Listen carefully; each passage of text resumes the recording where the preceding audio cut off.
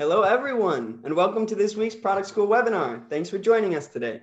Just in case you didn't know, Product School teaches product management, product leadership, coding, data analytics, UX design, and digital marketing courses online and at our 16 campuses worldwide.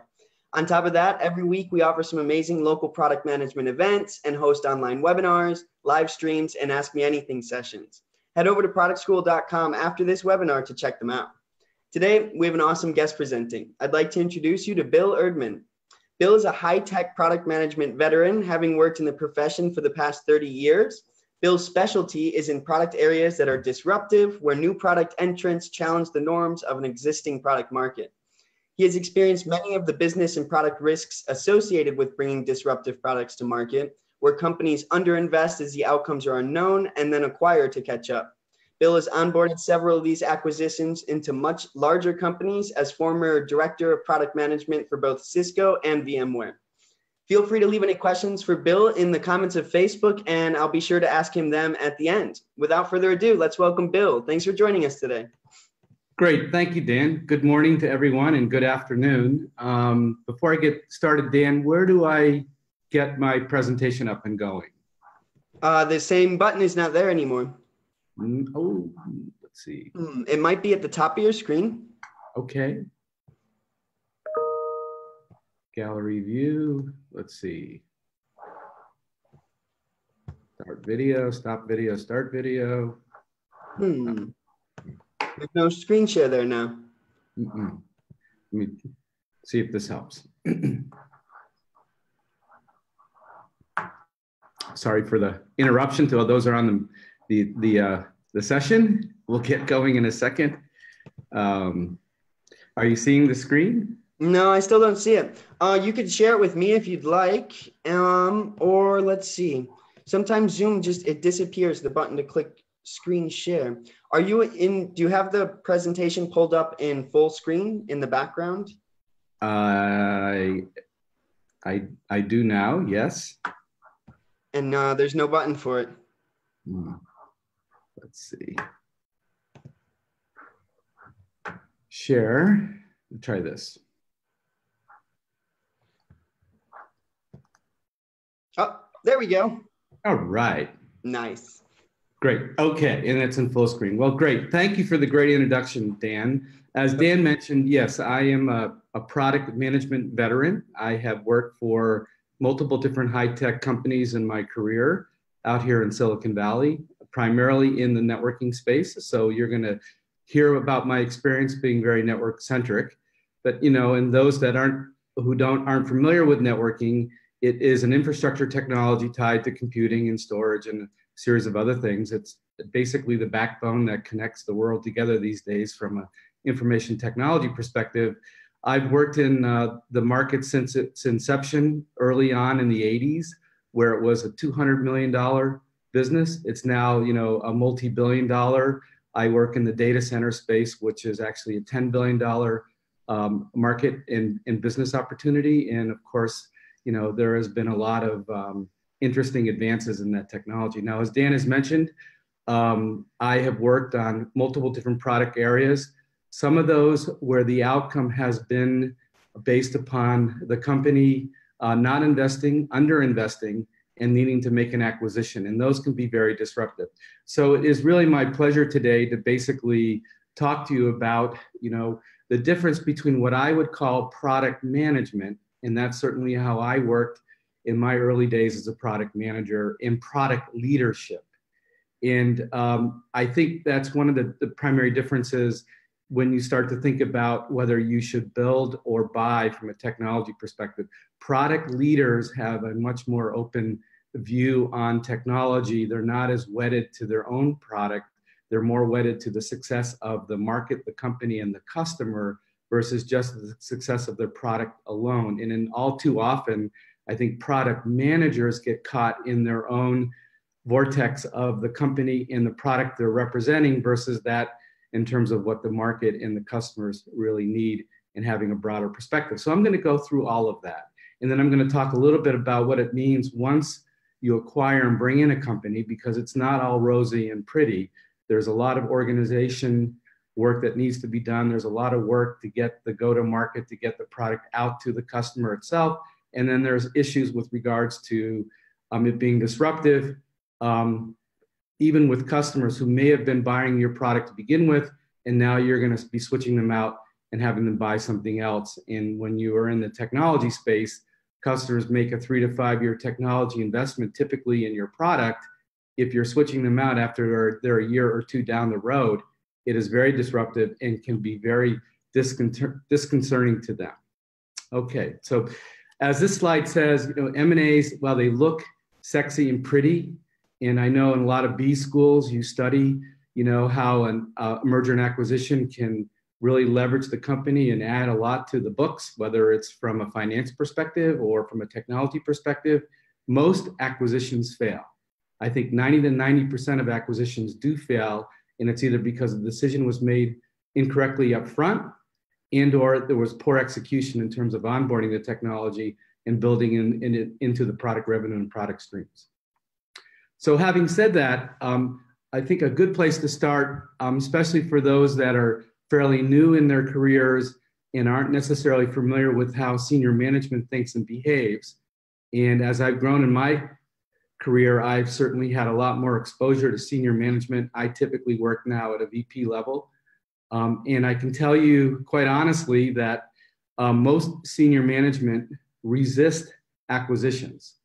And if you as a product manager come up with the conclusion that you think you should be making an acquisition to cover the market and or better compete, don't be surprised if you get a negative reaction. And it's primarily because the senior management believes that they've already have their bets covered. A lot of big organizations work top down. They have a big investment portfolio. They've made their decisions for the years in terms of how they're going to fund the business units and the products behind them. The management teams have led them to believe that their bets are covered, that they've got the right level of investment. They've already made 10, 15, 20, $30 million worth of investment in a given product area. And so why should they go out and basically have to acquire and bring in a new technology and add more to their cost, if you will. And a lot of senior managers will view acquisitions as a weakness in how they've been managing. So they're fundamentally against it. If they have to go acquire, it means that they haven't been executing correctly internally. So these things you should definitely keep in mind in terms of, if and when you're in a position to make a recommendation, best way to address your market space is through a merger or an acquisition. Don't be surprised if you get a lot of pushback. And I will discuss how you can address that pushback with a well-documented business case when and if you get to that point. Okay, so having said that, let me give you a couple of the pitfalls I have seen as a product manager, and then I'm going to basically discuss with you what you can do to overcome those pitfalls. And it's really sort of a mental framework in your head, if you will, versus anything else to become more of a product leader. So all too often what I've seen is that product managers get lost in their own organization and look at, if they only had these 3 more features, they would win and beat their competition and they would do marvelously well. And so they are really working hard, as they should be, pushing on the organization to build in the next set of capabilities so they can better compete. So they're working with their manager to sponsor perhaps a little bit more investment. They're working, if you're in high tech, you often will work directly with engineers on getting the development done that you need. And in high tech, it typically takes 6 to 12 months to get any feature out of significance. And you're really working hard in outlining that feature, talking directly with the engineers, articulating that feature out to the salespeople itself, talking directly to customers, and just basically pushing really hard on your organization to get something done. So you get a little bit myopic, if you will, and rightfully so, because it's your job as a PM to really push and enable the organization to get the things done that you need to make the product successful in the marketplace. It could be a go-to-market, it could be a sales issue, it could be a channel issue. Typically, for most product managers, it is a feature or a product development issue. So they spend a lot of their time pushing really hard on the organization and being very focused. Often they're unaware of the resources really required to achieve success. They may be, and I've been in this situation many times, especially when it's a new product to market, that the organization believes, and engineering has told the senior management that you can do it with 20 engineers, and that when you look out into the market, actually look at the competition, and maybe it's a focused startup, they may have 50 or 60 engineers. So while your engineers may be great, and most engineers think they are great, it's hard to basically make up ground when you have 20 engineers and your competition has 60. And that's a perfect segue into the next slide. And so from a product leadership perspective, you take a broader view and you have a broader understanding of the market. So instead of being focused on just what your organization can develop and deliver and what you can push on to get that organization to come up with something so you can be successful, you actually build out your understanding of the market. So you understand competitively what's going on. You have to have an ear to your competition. The more networking that you can have out into the market, whether it's peers that are working for a startup, and or you establish relationships with analysts that are basically looking across the market, and they basically are writing reports about what's going on in this space. And actually where the best information often comes is from customers. So being out and talking to your customers and hearing what they're seeing from the marketplace and from the competition gets you a stronger, broader view of the market. And that's where the leadership really starts coming in. And so you become the expert, not just on what the current product is that you represent and the features that you're driving, but you understand what the competition is doing, how many people that the competition has in building out that product. And the product leaders are recognized as the experts, and product managers are recognized as experts as well. But the difference is that a product leader is recognized as a market expert, as a competitive expert, as almost an analytic expert, not just that you are the one that knows your product best within the company itself. And that's really the difference here. And so then the product leaders, when you have a broader set of information that you're working with, you will know fundamentally whether your product that you're representing is going to make it or not. And then that is where the true leadership comes in. And it will be something that you have in your head. You'll know innately whether it's going to make it or not. You'll know quantitatively based upon the resources, the investment, the features, your pricing, and even your go-to-market. Those are all quantifiable. But you're going to also know innately, based upon what you see in the marketplace itself, whether you're going to make it. And then at that point, if you fundamentally believe that you're not going to make it, this is when you begin to start thinking about, and especially it's really coming from a mid or big product company perspective, when you start to think about making an acquisition that's going to really address the space. And that, I think is you're sort of the tipping point. But you don't get there by being just focused on your own product. And you don't get there by just being focused on, a set of features that you think the engineering can build in. You get there from an acquisition perspective by having a broad understanding of the market, a broad understanding of the competition, and a broad understanding of what the customers really need, and know fundamentally that you're going to have a product miss. Okay, so once you get to that point where you know fundamentally you're going to have a product miss, you begin documenting the business case. And the business case at that point will come easily, believe it or not. You think, oh, geez, business cases, they're 10 pages, they're 20 pages, they're 30 pages. And I've seen the gamut. I've seen acquisitions made based upon, a 2-page PowerPoint presentation. And typically the best way that things are socialized in today's environment is actually through a PowerPoint presentation. And you begin to document all the things that I just mentioned from a competitive perspective, from a feature perspective, from a customer requirement perspective, you begin to really start pointing to the gaps. You're realistic and you have the ear of your executive management, that your product development team is not going to make it. Now, this is where, you've got a little bit of, how do I say it? A little bit of an issue where you may disenfranchise your best partner, which is the team making your product. And if you go to management and say to them that your team that is really they're the ones that are developing the product aren't going to make it, you've got a little disenfranchised going. But remember that if the product misses, you all lose. So at some point, you've got to disenfranchise them if you fundamentally believe that you've got to get out of this, the way to get out of Dodge, if you will, is through this acquisition. So what are some of the business imperatives? In the technology world, there are a lot of strategic and solution reasons why you'd make an acquisition. And technologies can get very complicated, especially if you're in the infrastructure space as I am.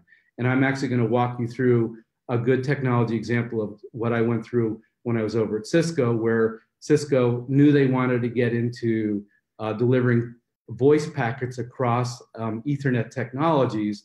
They thought it was just a transport technology play, but voice needs a set of applications to really fundamentally deliver a complete solution. Customers don't buy networking for voice. They buy voice for business productivity. And it's not just the way you transport the packets, if you will, or the voice information. It's all the productivity that goes with it, that being voicemail and a series of other things. So the point being here is that you might see a gap in what you're doing because it's not a holistic, complete solution. And the customer basically might want to buy your piece of technology, but if it's missing something else that needs to go with it to complete the product itself, that's where an acquisition may come in. So it may be something complementary that you need to actually drive the success of your own product. Or again, it could be a product that is better than what you're working on, and it's just that you're not going to get there from the way the company has been, building it out and so on. There are other financial reasons of why companies make acquisitions. I'm not going to go into that. That sort of is outside the realm of product management in my view. Now, acquisitions do come in and people do have to manage those because typically in the high tech, it is some sort of product or service offering. When to the company, it does require product management to help go drive it, but it's not really the core of what I see as a product owner when you see that there's a significant gap in the product space you're working on. It's either typically because you don't have the right feature sets and you can't compete, or you're not going to be able to sell your product because it's missing other components that have to complete the solution for the customer to have a success on it itself. Okay, now there are a couple things that go with the product in the acquisition itself. The acquisition can help drive the core vision, core business. And I've seen a lot of business cases made where the company needs to acquire to actually deliver on the core business goals. And again, I'll touch upon this example as I talked through the Cisco experience I had. And also, as I just mentioned, the product is a direct fit from a product solution perspective. You actually can drive a broader product portfolio, increase the revenues of the company itself. And actually something I learned early on in my career is that in a fast growing market where there's a lot of product entries and the company really wants to get ahead of it, they'll make multiple different acquisitions to basically capitalize on the market itself. So there are a couple things that you need to understand when you start to think about an acquisition. Basically, one of the things is making sure that acquisition aligns with the customer's sort of acquisition models. And in the enterprise sort of infrastructure market, customers have well-known acquisition models. So an acquisition of a product needs to make sure that it is fits into their stack from a technology perspective. But in some cases, customers like new technologies, but because, again, as I mentioned, it's typically a 3 to 5 and often a 7-year investment, they don't necessarily trust a startup if they were to basically go buy somebody's product and that company were to go belly up after a year and they invested in it heavily and they're running their business on it. They don't want to be left out in the lurch. So sometimes an acquisition makes sense because it fits into your stack.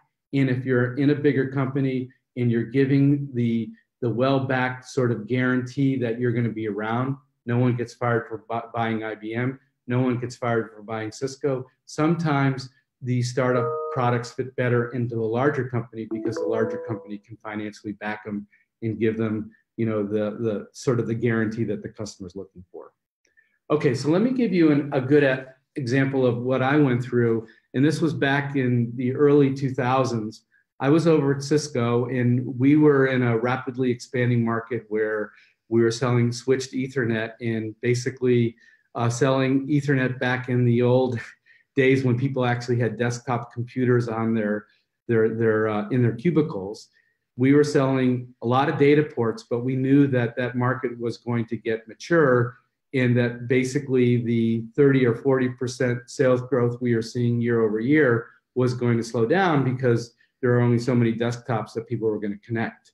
And so what we realized is that if you could also ship voice over the data ports, and those connections could be not just for desktop computers, but you could also plug your phones in. We were going to sell a lot more switch Ethernet ports. So we basically worked on figuring out how to ship voice packets over data transport technology, that being Ethernet. And we did a really good job at the transport layer and being able to deliver voice in a real-time way with non-disruptive. It made it, made voice very clear and whatnot. But I was a product manager behind a lot of that infrastructure transport, and actually a product manager where we actually came out with an Ethernet phone, if you will, which is pretty much the norm in today's market itself. The problem we were having, though, is that people didn't want to just buy a phone, and they just didn't want to buy another connection to the on the data center switch or the campus switch. What they wanted was a complete experience of when they picked up the phone. They were able to get voicemail. They were able to transfer a call. They were able to do a bunch of other things. They're able to get what we call an integrated voice response system, where they could basically, provide a menu of options and a series of other things. And there are a bunch of other pieces that, were already in the marketplace for people using phones that were being delivered on an alternative transport technology. So we thought we had enough engineers to go develop those apps. The company was pushing really hard on getting the revenue going as fast as they could. And we had a 75-person team developing these voicemail apps and a series of other things. And when you looked out across the market, what you quickly realized that it really required a 500-person team, and sales couldn't hit their numbers because they couldn't sell a complete voice infrastructure. And that goes to the full stack that I mentioned earlier. So what was driven actually through sales was the need to make acquisitions of technologies that delivered the applications that ran on top of the voice transport. And so I was there as the product manager trying to drive those applications. If you will, with a 75-person team, we were underinvested. I was completely focused and working with that engineering team, and we thought we could deliver on it, but the field said, no, we can't. So we ended up buying 3 companies, and those 3 companies came in and they took over my space. And so because I was so focused on my own success of the product and the team I was working with, basically I lost the leadership role in driving those applications, and the companies we purchased came over and took over the leadership roles in those spaces, and I actually had to go off and do something else. So my point here is that there is, especially in high tech, solution reasons of why you want to make an acquisition. We were trying to drive a core capability here. We needed these applications to go drive the core market. We were underinvested. I was too focused internally to realize that we weren't going to make it. we had to make an acquisition. It was driven by the sales team saying the only way I can hit the numbers is by doing this. And it was organizationally disruptive in terms of what I was doing, even though I was the owner and I actually knew the space really well. So having said that, once, and I hopefully touched on, some of the reasons and the differences between a product manager and a leader here, when you get to the point of making an acquisition, once you make that acquisition, it is really important, and I can't emphasize this enough, if you are behind the acquisition, and hopefully as the product leader, and you make a recommendation to make an acquisition, and they basically make you an owner of it, it is then really, really important for you to ensure that there's a successful integration and a successful execution of that acquisition. And as I mentioned earlier on, there will be a lot of resistance to an acquisition coming in. And believe it or not, especially with the engineering team that wasn't able to deliver on it, there's going to be a lot of pushback. And there will be people within the company that want to see that acquisition fail. So you as a product leader have to work really, really hard, I think is the best way to put it, in making sure that acquisition is successful, especially if the company has spent a lot of money for it. And acquisitions can be 300 million, 500 million, a billion, multi-billion. The bigger they are, the bigger the stakes, the harder they fall, if you will. And, HP, Cisco, lots of different companies have failed miserably at it. Some of them have hurt their stock price. And a lot of it has to go with be with good leadership bringing the product in. So the first thing I would tell you is that you need to, what we call, de-risk the roadmap. And what that means is that you've got to rationalize the new product coming in with the product going out. And often if it is a product that is meant to basically take over for the product that you've been working on because you haven't been able to compete, you're going to have to come up with a roadmap that basically says obsolete this or obsolete that, and not basically continue down two tracks of the same technology, because that's not worth the investment. And it's really hard, and it takes, school of hard knocks to figure out which product you're going to basically obsolete and which one you're going to go forward with. But it's really, really important that you rationalize that, because if you don't, customers are going to be confused, engineering is going to be confused, sales is going to be confused, and it will lead to bad results.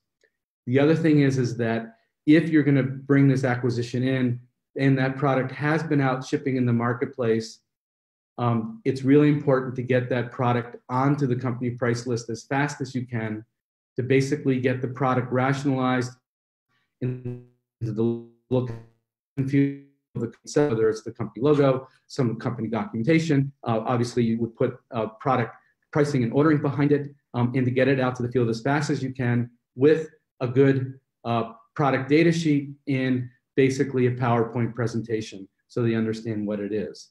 And the sooner and faster that you can get it to market, basically price listed and understood by the field, the better the execution and the better the success and track rate. So what I have seen, and I've been behind several very successful acquisitions, is the better you can execute on the product coming in through the company and getting out to the market, the faster you can do it, obviously following a lot of the product management practices of the company from a pricing and part number perspective, the more successful you're going to be.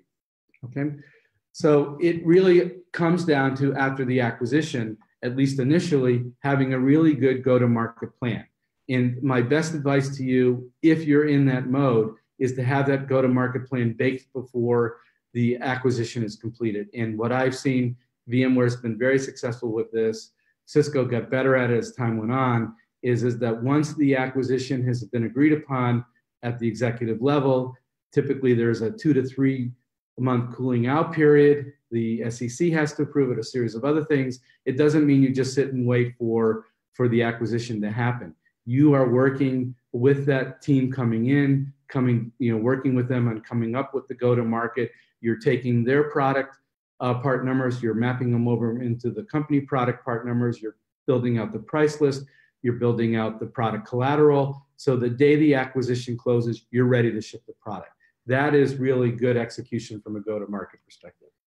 And the other thing is that you want to ensure, and this, we have said in our industry over and over again that salespeople are coin operated. And if you understand what that means is they are pay to play. They will sell what they get paid on. It's really, really important to make sure that the product that is coming in through the company now from an acquisition is compensated either the same, and a lot of times even more to make it successful. So sometimes with a new acquisition, if it's viewed as really strategic or really needed to basically overcome a competitive issue or to go drive the core product, and it's a clear strategic driver, executive management and you as a product manager will recommend that they actually get double the compensation on it. So that will incent your salespeople to go sell it if they know they're going to get paid twice as much commission on it versus something that they've already been selling. So there are things you can do to basically go drive, a very successful go-to-market. Okay, and so as I mentioned, as the product comes in, you have to rationalize it from a roadmap perspective. You have to begin to understand if there are overlapping roles. If it is something that's overlapping with what you've been doing, you need to understand that. And from a personal experience perspective, where I had a 75-person engineering team, we replaced it with 3 different acquisitions. We ended up with overlapping roles. A lot of those engineers, me and product management itself, we had to go look for new jobs. So there are, disruptive things that happen organizationally, and you should just be aware of that. Again, these things, they're not all rosy, if you will. So my half hour is up. My final takeaway here is, as a product leader, the best advice I can give you is to remain objective. Keep your eye open on the marketplace. Don't get sucked into the vortex of your internal organization and think all the time that, that if you get these next 2 features out, everything is going to be rosy. You need to understand what your competition, what your customers really need, and what the marketplace is really requesting, and be realistic with yourself and then realistic with your management team. You, as a product manager, should be the expert. You should understand the competition better than, your senior managers. Now, they may understand it because they've got a broader view, but that doesn't mean that you shouldn't either. You should have a broad product and marketing view. And then when you do make an acquisition, document the business case. And there are plenty of examples out there of how you can document a business case from an acquisition perspective. And then, really important that once the deal closes, during that sort of quiet period, go work like hell to make sure you've got the go-to-market, you've got the sales, you've got the SKUs, you've got all the right presentations in the data sheet. So when the deal closes, you're ready to go sell, sell, sell, sell. And then the other thing is be ready for organization chaos and fallout, because acquisitions are disruptive, especially if they do overlap in terms of what your company has been doing itself. Okay. And I will end there and thank you for your time. Hopefully this has been informative, and I'll turn it back to Dan. Hey, Bill, thank you so much. That was awesome. That was jam-packed with insights. So, well, that's it. Let's see if we have any questions here in our, everyone said, thank you so much for these more advanced topics. Cool. Okay. Well, Bill, thank you for joining us. Before we leave, I just wanted to give all of our audience some more info on our upcoming courses and events so they have the resources to become a product manager. Our product management, product leadership, coding, data analytics, UX design, and digital marketing courses are taught online and at 16 campuses around the world by top-notch product managers working at companies like Google and Facebook. In addition to that, Product School also offers weekly events every Wednesday and Thursday at our 16 physical locations. So if you're located near a campus, make sure you stop by one of our weekly events. You can also find us on social media at Product School, and be sure to keep up with the latest product management content at the product blog at productschool.com. Thank you all for joining. Enjoy the rest of your day, and I hope to see you next week. Bill, have a great day. Thank you. Thank you for the opportunity. Appreciate it. Bye now.